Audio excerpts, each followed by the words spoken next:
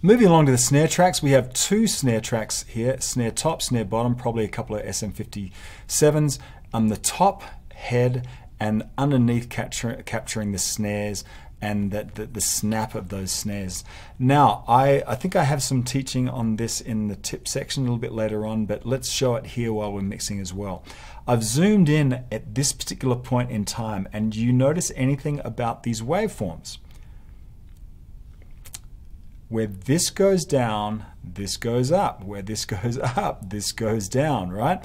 And that's something that typically happens when you put multiple microphones on the same source, because it takes time for sound to move through. Also, the motion of hitting this top of the snare takes a few milliseconds to get through the snare, and then those snares to react. Sometimes these can be out of phase, and if you've learned anything about mixing multiple waveforms that are out of phase, they will tend to cancel each other out. This happens with the whole idea of humbuckers, balance lines. What else? A typical example is if you see a bunch of waves in a pond. If you make another disturbance in a pond that have waves that hit those crest to crest or trough to trough, you can lose a lot of energy. Now, here's what happens in this snare track. In fact, this is what I did.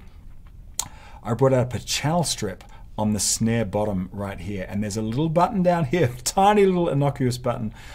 That's phase.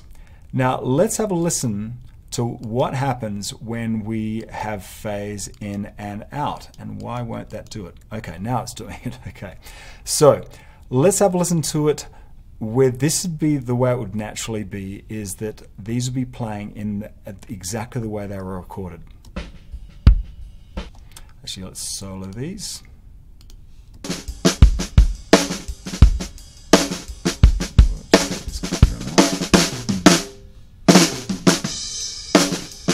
Now let's switch the phase. This is just a channel strip on the snare bottom. On a lot of mixes you'll have this right there up by the gain, but just look for it to phase switch. Now listen to that snare drum, listen to the bottom end of that snare drum.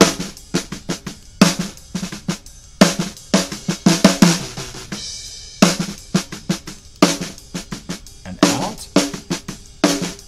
It's almost like that fundamental goes down about an octave.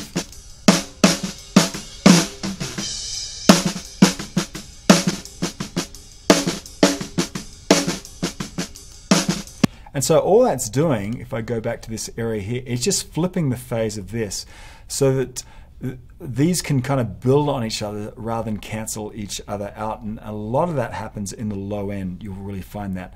This is not per se an EQ tip in terms of us using an EQ, but the phase switch on things that are recorded with multiple mics can really help your recording out. Just flip that and you'll get so much more bottom end, rather than that bottom end being robbed and then you have to manufacture it somehow with EQ. This is a lot better way to get that low end back on your snare drum.